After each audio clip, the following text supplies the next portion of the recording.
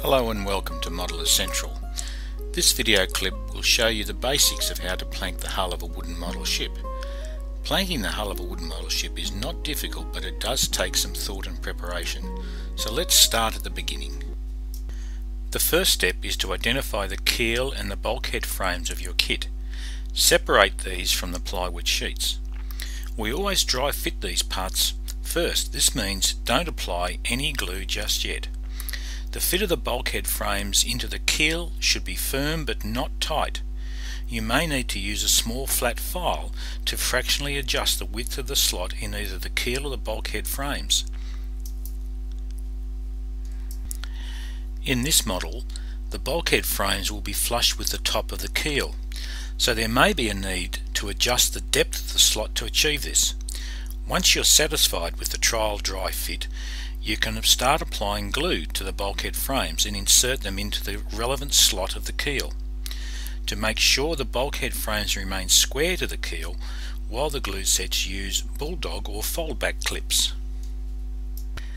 Some models have bow blocks and or stern blocks.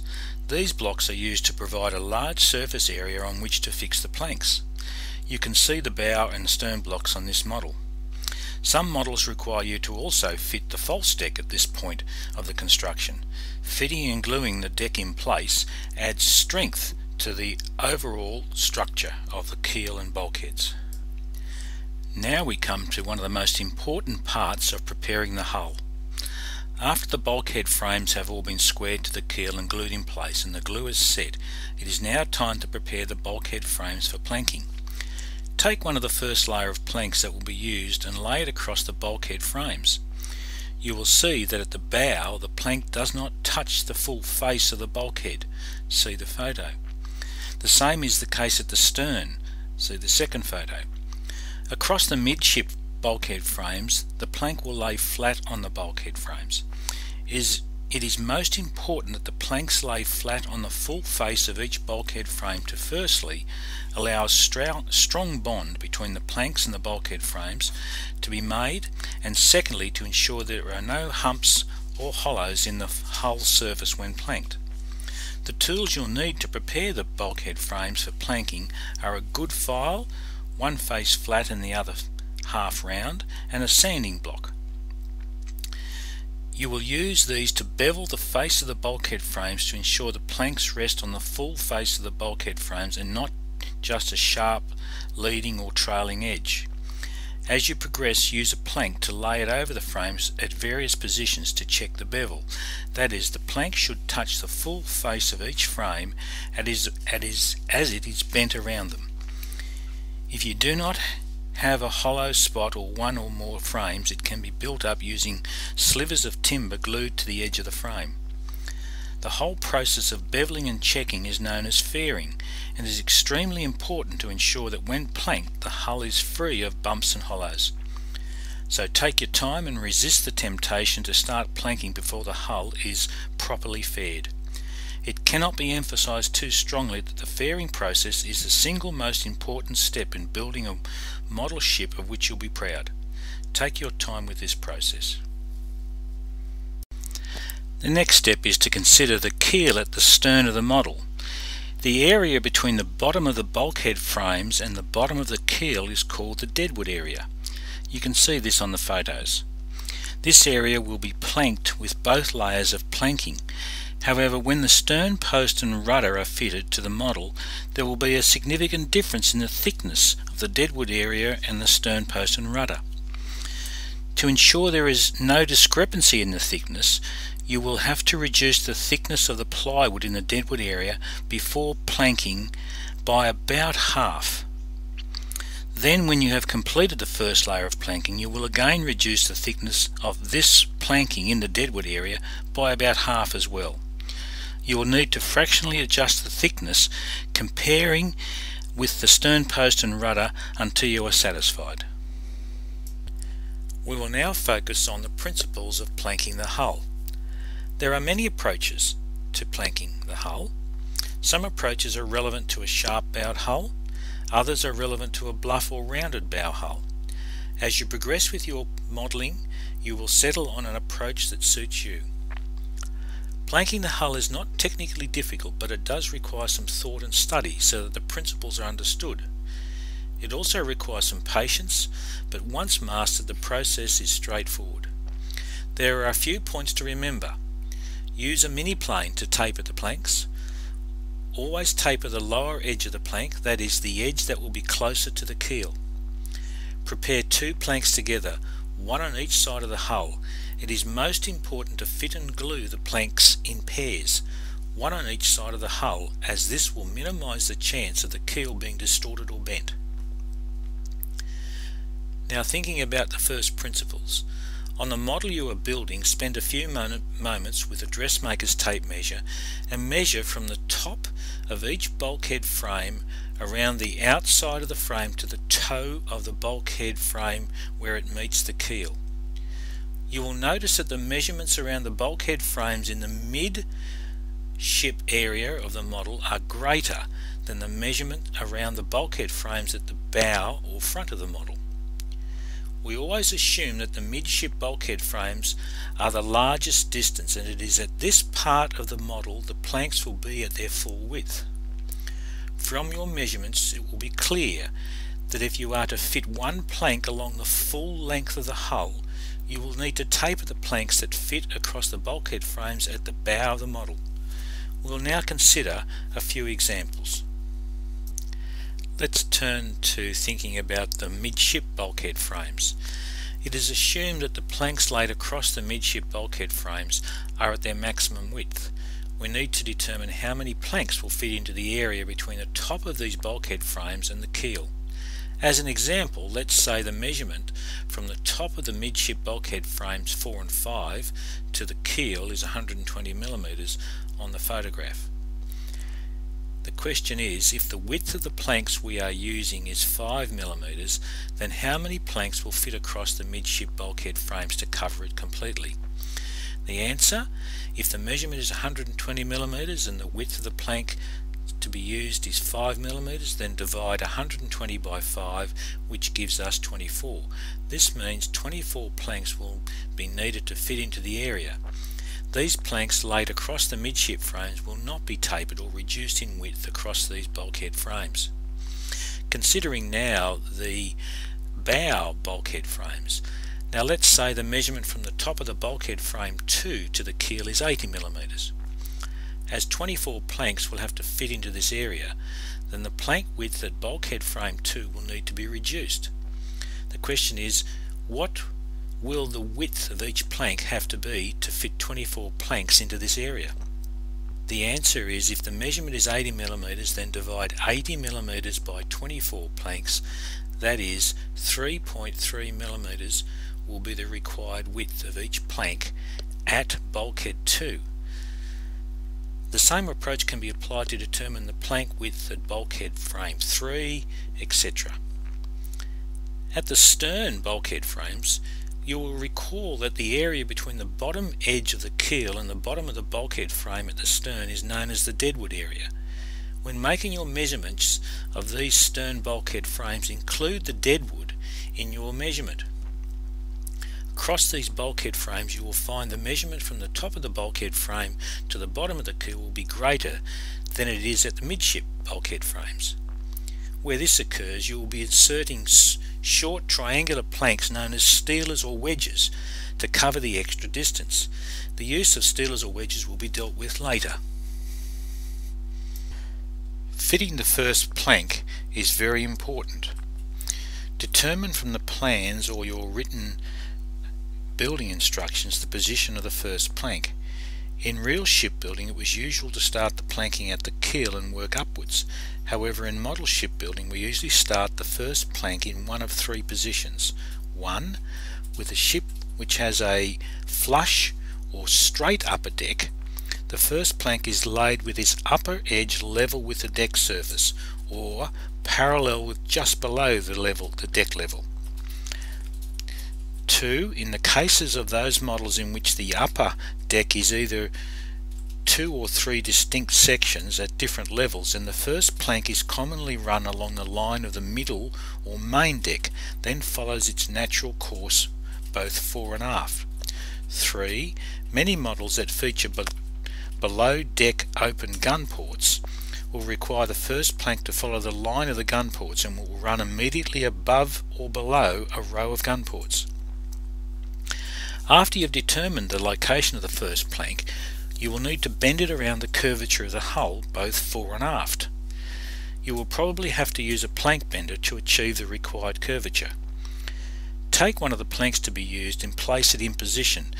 Gently spring the plank around the bow.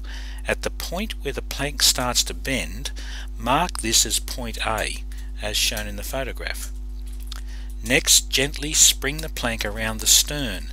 At the point where the plank starts to bend, mark this as point B, also shown in a photograph. We are going to be very systematic in our preparation of planking, so take another plank and transfer these points onto it. On each plank, mark an arrow pointing toward the bow. Also mark each plank P for port and S for starboard. We will now do this for all the planks we prepare.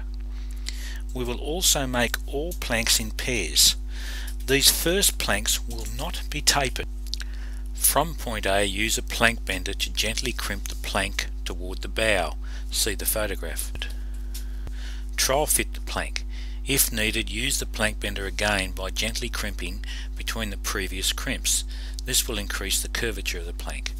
Repeat this process until you are satisfied with the plank curvature. Turning now to point B, use a plank bender to gently crimp the plank toward the stern. See the photograph. Plank. If needed, use the plank bender again but gently crimp between the previous crimps.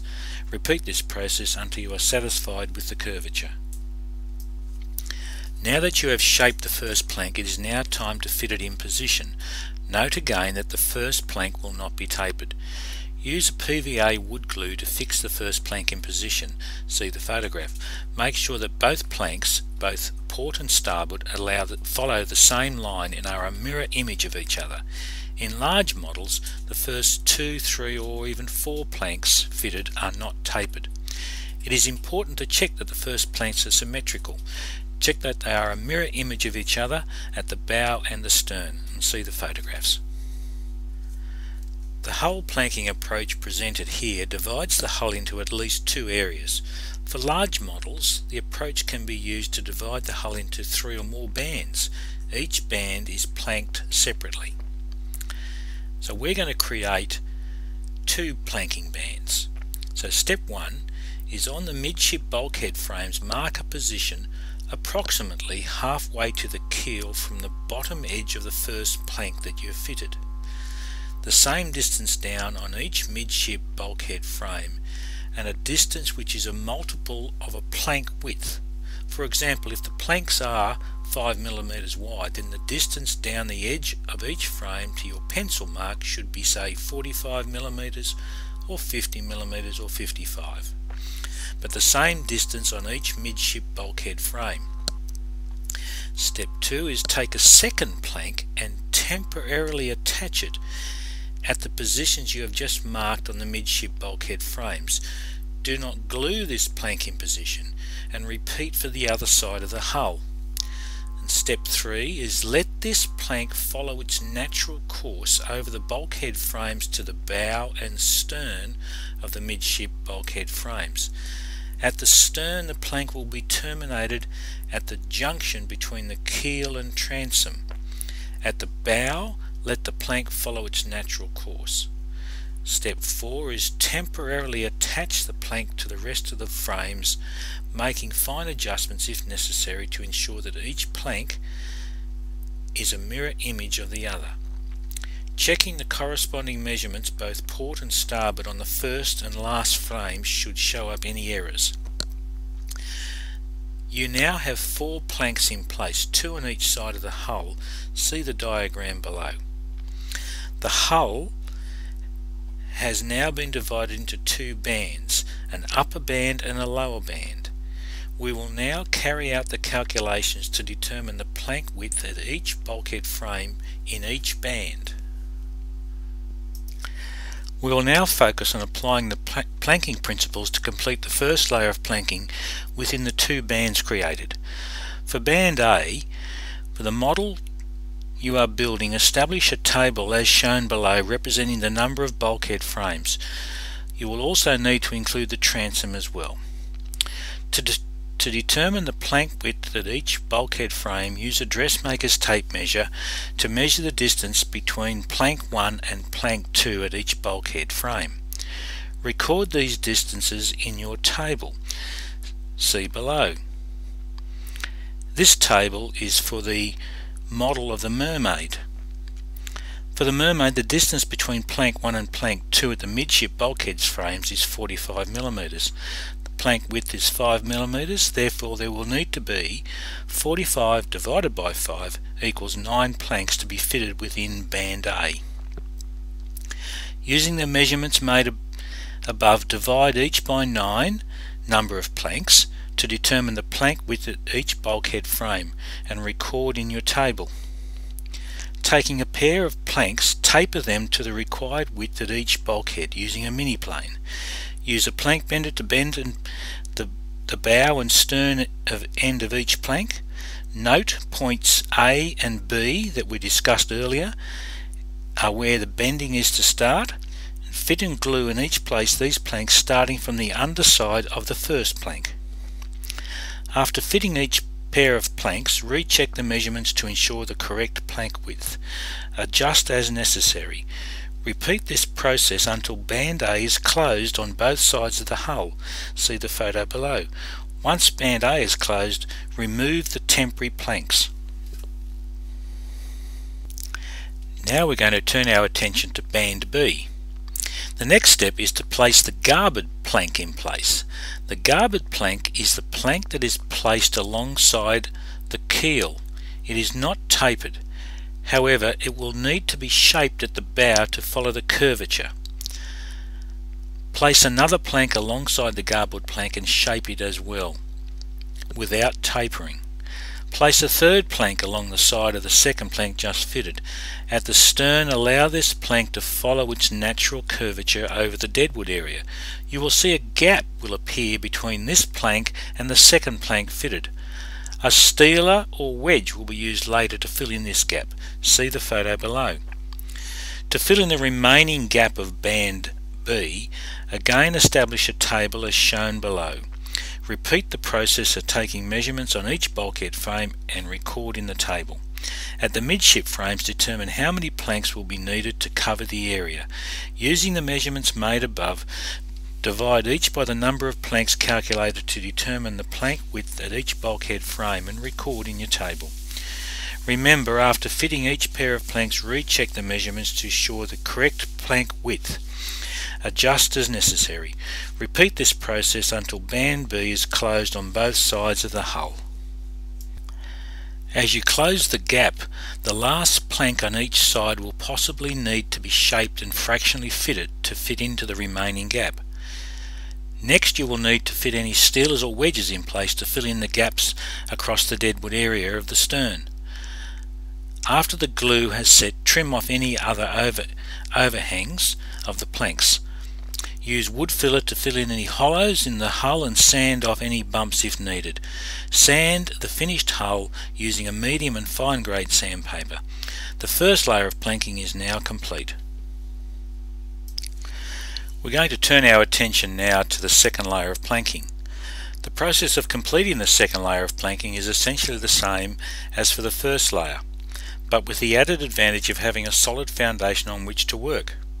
The second layer of planking is a decorative timber such as walnut, Tanganyika, teak or mahogany.